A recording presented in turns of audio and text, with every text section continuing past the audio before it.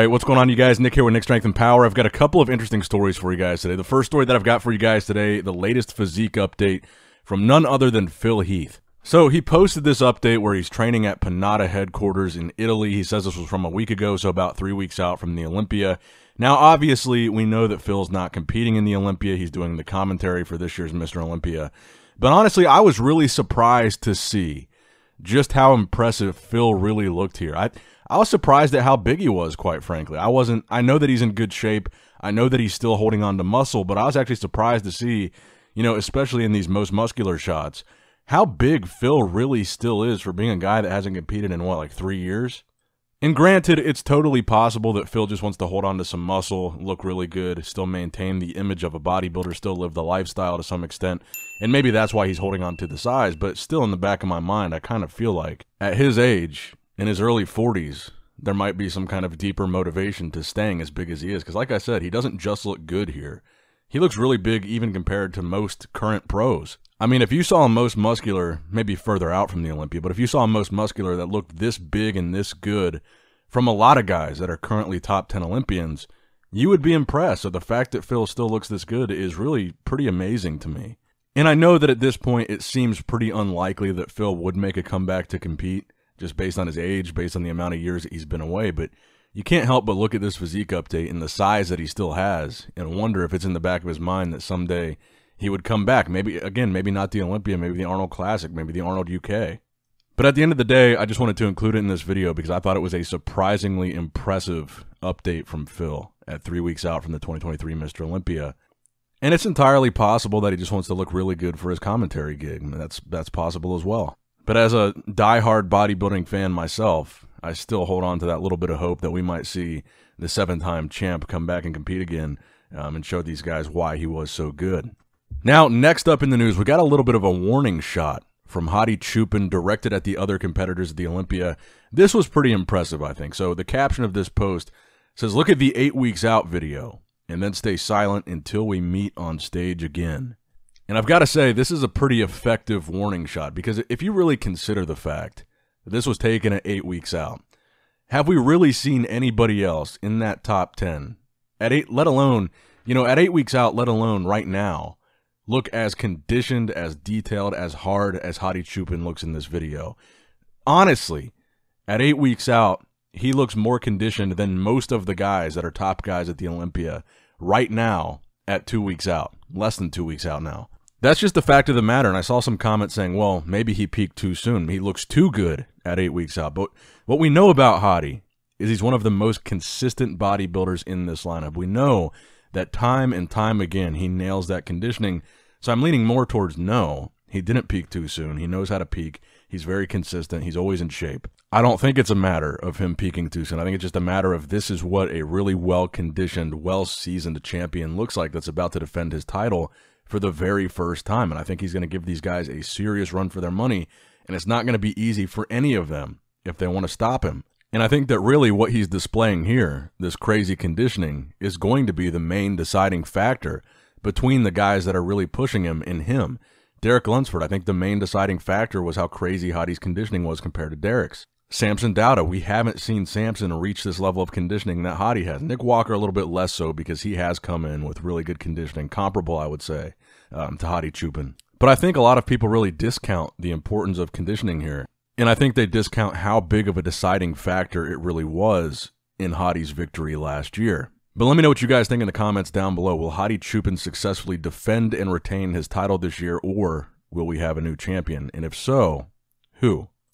Now, next up in the news, the Olympia/IFBB made a very interesting announcement yesterday about the qualification process for the Olympia going forward. And I do think this was a pretty important and pretty significant update. So another step towards making it harder to qualify for the Olympia this time. So the first announcement was last year where they took away the point standings. You can't qualify for the Olympia on points. You had to win a show to get there, which I think was a very good move. And I think played a big part in reducing the number of guys that we have qualified this year by almost a dozen. There's almost a dozen less guys this year than there were last year. Actually, it might be exactly a dozen. But anyway, so that was the first step. Now this time, the announcement was that the top 5 will no longer qualify for the next year's Olympia. Only the top 3. Now, I don't think the incentive this time around was to reduce the number of competitors at the Olympia or to necessarily make it harder to qualify. I think the main reasoning behind this was to increase the star power at some of the other shows that we have throughout the year that are Olympia qualifiers. I mean, there were a lot of complaints this year about lack of depth in a lot of these pro show lineups. And it is true in many cases that a lot of times when someone cracks that top 5, they don't compete the rest of the year because they want to focus on improving their placing and trying to win the Olympia so they can focus only on the Olympia and not have to worry about competing again throughout the year or qualifying. So I think what this does is it really makes that top 3 much more coveted, because the fact that it is a really big advantage to be able to shut it down for the rest of the year and only focus on the Olympia. So the guys that place top 3 will have an advantage over the guys that are 4th and 5th because they can focus only on getting better, only on peaking for the Olympia, no distractions throughout the year. But the 4th and 5th place guys will no longer have that luxury, and I do think it will increase the star power across the board at some of these other shows, especially maybe the Arnold Classic. And that's one big reason I take my hat off to Nick Walker for competing in the Arnold last year, or this year rather, because he didn't have to. He was already qualified from the Olympia, and if you think about it, he was the only top 5 guy that competed.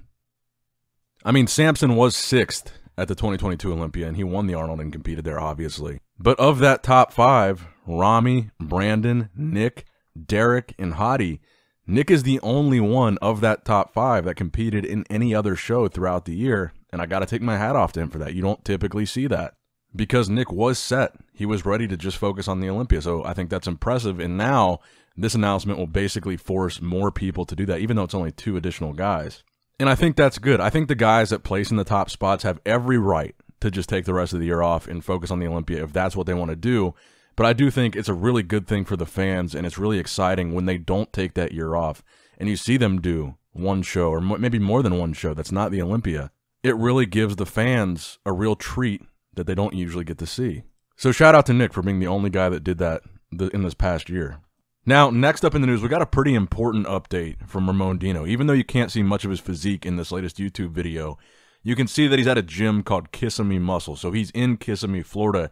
He is in the States. So over the past few days, there's been a lot of conversation about these guys struggling to get to the Olympia, a lot of visas being denied. And I was seeing, especially on the female side, a lot of female Olympia competitors, specifically from Brazil, were being denied visas. So I heard a little bit of talk about maybe Ramon would have an issue, but I'm happy to report that he is here in the States and he is going to be able to compete. And again, it was just some rumor rumbling that I heard, but then once I started to see a lot of these girls that are qualified for the Olympia being denied visas from Brazil, and then I started to feel like where there's smoke, there's fire, and there might be a little bit more merit to it. But I also wanted to point out, I also noticed this. Everybody talks about the insanely dedicated fan base that Ramon has. And I think this YouTube video is a perfect example of that. He has less than 10,000 views on this video. It was only uploaded 40 minutes ago at the time that I was recording this. And with 10,000 views, well, 9,500, he has over 5,000 likes on that video with less than 10,000 views. So 1 of every 2 people that clicked that video clicked the like button in the first hour. And that is like an unheard of ratio to have less than 10,000 views and over 5,000 likes. So that just goes to show what a dedicated, impressive fan base Ramon really does have. Having an almost more than 50% like to view ratio is like unheard of on anybody's channel across YouTube. It's a very, very rare phenomenon that happens. So I was impressed by that, and I just wanted to point that out in this video. The Brazilian fans, man, they're really holding up and promoting and supporting bodybuilding, and they're really out there acting on it. Now, the final story that I've got for you guys today, because I want to make this a little bit of a shorter video. I'm sure you guys can tell with my voice. I tested positive today for COVID, and I feel like I got hit by a truck, and my throat is like raw, sore. So, obviously, horrible timing, less than 2 weeks before the Olympia. So I'm trying to save my voice a little bit just in case this thing lasts into next week, which would suck. And I've had it once before and I was fine, but I absolutely feel drained this time. But the final story, an update from Nick Walker, where I thought the caption was interesting. He poses a little bit at the end, and he says, conditioning really isn't an issue. So I wanted to round out the video with that because I feel like that was kind of a response to the Hadi Choopan post yesterday, showing how good he looked at 8 weeks out, and Nick being one of the contenders, a top 3 guy, runner-up at the Arnold. And like I've said many times about Nick, if I remove myself from doing any commentary, just as a pure bodybuilding fan, as a guy just watching this that loves bodybuilding, Nick is one of my favorite bodybuilders that's competing. He's a young guy, he's hungry, he's motivated, a ton of muscle, pretty consistent with his conditioning. He works hard, he's confident, and that's just really everything that you like to see from a bodybuilder, a guy that you can relate to, a younger guy that's just very driven and is delivering upon the things that he says he's going to do. So I like when you have a guy that says, I'm going to win this show, I'm going to win that show, and then he does it. Now he's saying, I'm going to be Mr. Olympia one day. It makes you believe him. And again, I wanted to give extra props to Nick because with that announcement today about the top 3 qualifying, even though Nick's a top 3 guy, he might not even have to worry about that. He is the only guy from the top 5 last year that did another show, and I think that is commendable, so shout out to Nick. That's going to wrap it up for the video, guys. I hope you did enjoy it. Like the video, subscribe to the channel, click that bell notification icon if you don't want to miss a second of the Olympia coverage, and as always, I love you guys, I appreciate you guys. Nick Strength and Power, signing out. All right, guys, don't forget to click that like button and subscribe to this channel if you enjoy the content. Also, check out my Instagram at NICKS&P, my Facebook page, which is simply Nick Strength and Power, my secondary YouTube channel, Nick Strength and Vlogs, for vlogs and bonus content that you will not see on this channel, and consider subscribing to my third YouTube channel, Nick Strength and Pokemon, which is all things Pokemon and trading card games, completely unrelated to this channel. So if you're into that, give that one a look, and all links to merchandise and social media will be in the description box below. If you guys want a Nick Strength and Power t-shirt, that will be in the Shopify link below. Have a great day.